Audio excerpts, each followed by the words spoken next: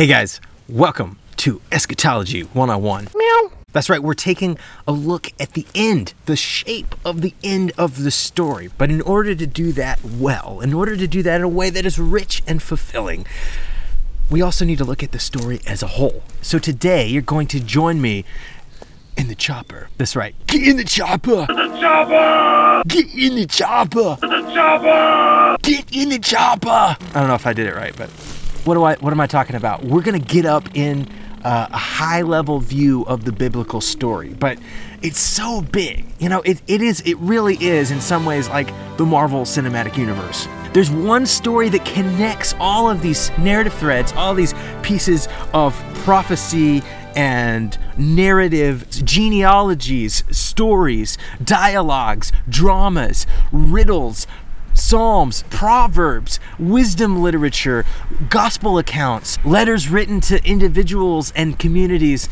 in the Greco-Roman world. There's so many things happening. It's so hard to take in the big story as a whole. So we're going to limit ourselves through a motif. And this motif is food. Are you hungry? I'm probably a noisy eater. That's right. Did you know? One of the ways we can look at God's intentions and his plan for humanity, where it came from or where it's going, we can trace to the motif of food. So prepare yourselves to explore the Bible, the origin, the frustration, the redemption, and the eschaton of food. Here we go, the Bible through the lens of eating.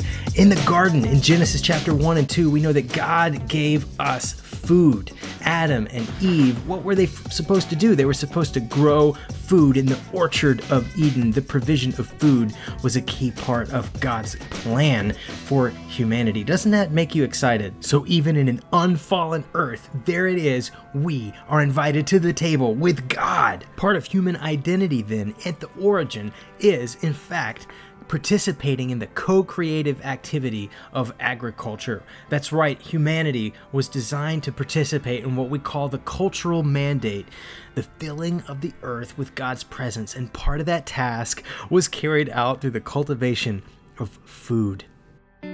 But as you know, food becomes a centerpiece of the fall. Yes, in Genesis chapter 3 and 4, there is one tree that God said not to eat from. It was the tree of the knowledge of good and evil. Adam and Eve took of this fruit, and in doing so, decided what was good for themselves. Rather than depending on what God said was good, they sought moral autonomy. The thing is, guys, it whet their appetite for things that weren't good. Their hungers were changed. You see, up until this point in the biblical narrative, it was God who had decided what was good. And humanity, well, we're not made for this. We weren't made to decide what is good and evil for ourselves. And thus, we ended up craving things and having hungers for things that were not good. Food becomes a thematic way of exploring the brokenness of the human condition. Just as eating the forbidden fruit shows the brokenness of the human condition, we see food show up in ways that define our appetites as broken. Look at Jacob tricking Esau over his birthright. He is using food and craving his own self-interest. Look throughout the biblical narrative for Israel participating in idolatry. Idolatry would have been offering a meal to another god and communing with that very god. The appetite of humanity is not simply craving relationship with God and each other. These were misplaced appetites, appetites away from the living God.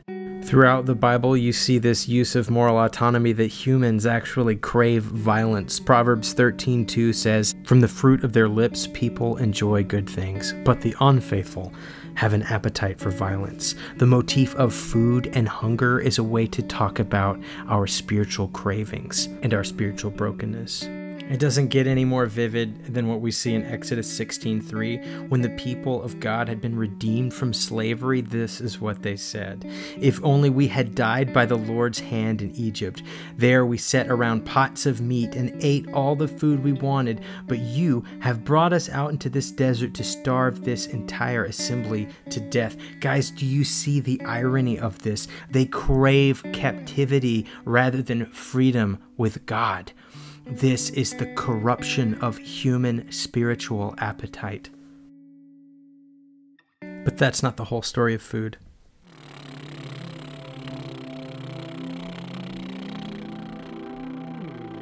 Those same people that were grumbling about what to eat, well, God had a solution.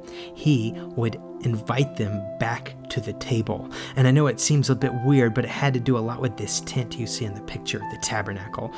And God gave them a whole menu, a whole way of relating to Him through food. If you've read through Leviticus, you know there's a lot of different foods that God's people could bring to sacrifice, to the altar, right? Grain, oil, meats, different kinds of animals. And all of this, what do you think they did with it after they offered it to God? Guys, they shared meals with God. In fact, the redemptive process centered around the sacrificial system. It was a whole experiential calendar of worship. If you look at Leviticus chapter 23, there were all kinds of parties, feasts that invited the people to taste the story of God, to remember His redemptive activity. And yes, oftentimes there was the sacrifice of an animal, particularly say with Passover. It was a lamb, a perfect and spotless lamb that atoned for their sins. So they were immersed in a way of reconnecting with God and one another in a way that they could taste. God had invited them back to the table to learn a new appetite, the appetite to be His people and trust in what He said is good once again. And as rich as these holidays were, there were some interesting things about the food code. You see, there was clean food and there was unclean food. See, some of the things you didn't want to eat were vulture, camel, and even pork. Mary Douglas puts it this way in her book, Purity and Danger. If the proposed interpretation of forbidden animals is correct, the dietary laws would have been like signs, which at every turn inspired meditation on the oneness, purity, and completeness of God. By rules of avoidance, holiness was given a physical expression in every encounter with the animal kingdom and at every meal. In other words, guys, the spiritual discipline of eating was to help them train their hearts to be with God.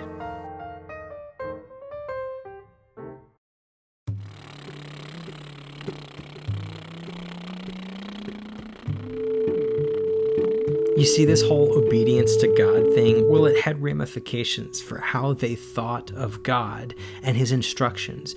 In Psalm 19 and Psalm 119, we see this picture of God's word being like honey. You see, God was training the human heart again to taste the good things of God. Rather than our broken, self-centered, self-serving appetites, we, invited in through God's word and God's sacrificial system, were invited to crave and taste the goodness of God. We hear this in the prophets, Jeremiah 15:16. When your words came, I ate them, and they were my joy and my heart's delight, for I bear your name, Lord God Almighty. Ezekiel 3:3. Then he said to me, Son of man, eat this scroll I am giving you, and fill your stomach with it. So I ate it, and it tasted as sweet as honey in my mouth. There's a theme that continues to develop, that the way we engage with God has a lot to do with how we process and chew on His word. Therefore, God's appeal to redemption sounds a lot like an invitation to a meal. Psalm 34:8 says, taste and see that the Lord is good. Here, God is recovering a sense of what was lost in the garden, that we can again join Him at the table and trust in His goodness. And here we see God's redemptive agenda come to a head with the theme of food. It comes to the person of Jesus. Jesus at the table in Luke 22 claims that it's His body that is the bread and His blood that is the wine that is broken for us. That sacrificial system that the people were invited to participate in is being fulfilled in the person of Jesus. And in John 1, he is the Word. So somehow God, the host of the table, has become the feast. Indeed, a measure of our redemption is seen through Christ's sacrifice at the table. We are to interpret the invitation to God's redemptive plan in Jesus as an invitation to table, the sacrificial table of Christ himself. As we consume the person of Jesus, so to speak, our appetite is transformed. As we consume the very Word of God, we learn to develop a taste for the kingdom. One of Jesus's key teachings in the Sermon on the Mount is, "Blessed are those who hunger and thirst for righteousness." And in fact, in doing so, we do as Paul instructs in Romans 12, where we actually participate as part of the sacrifice. We go to the altar ourselves, joining Christ in the self-sacrificial transformation of redemption. No longer are we bound to the narrative of moral autonomy and self-interest, but we are transformed into the kind of people Christ meant for us to be.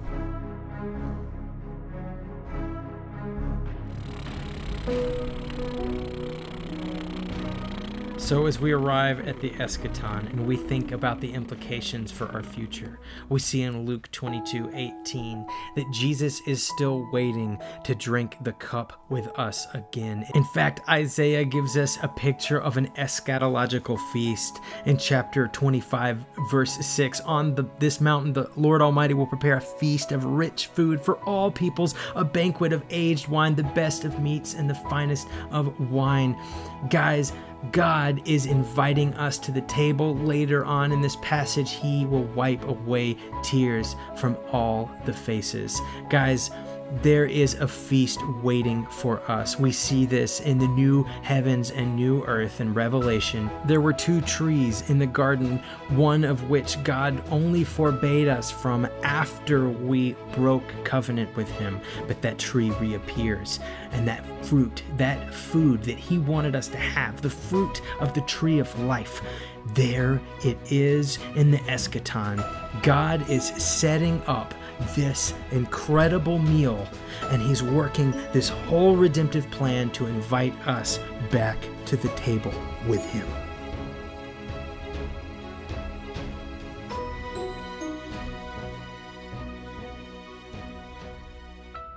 After all that, what I hope you hear is that God has not scrapped his original plan. And that's important when we're studying eschatology. Meow. That whatever transformative process God is doing through Christ, that he will complete in the eschaton, it's made up of the stuff of the original. There will be fruits in heaven, which means they're going to be eating. No, really, I honestly had this anxiety when I was younger that everybody said, you're not going to need anything when you get to heaven. You're not going to experience hunger or thirst. So I had this idea in my head, oh my gosh, is there no food? But I like food. Like even when I'm not hungry, I like food. Are we really just going to be sitting around on clouds with harps, singing hymns? So guys, I hope you're beginning to get a sense that the eschaton, whatever it is, and hopefully we'll be able to add some more clarity to that as we look at the resurrection, as we look at this thing called inaugurated eschatology, as we think through the new heavens and new earth. I hope that it will start to get a little more compelling and a little more exciting than not having any food for the rest of eternity. One more time next week, we're going to get in the chopper and we're going to look at the Bible story through another important lens: family.